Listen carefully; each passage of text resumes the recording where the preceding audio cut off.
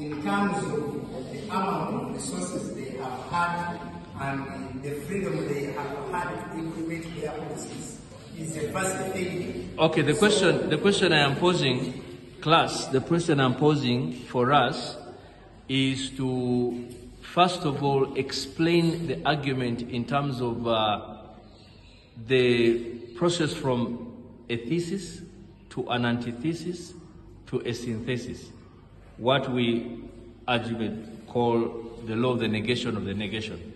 So I would like you to explain to me, in terms of the current situation, how the law of the negation has played out in political jurisprudence of this country, but with specific emphasis on the NRM government.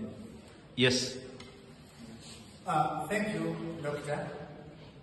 President Museveni and his NRA and later NRA, when they came into power, they positioned themselves as liberators of this country.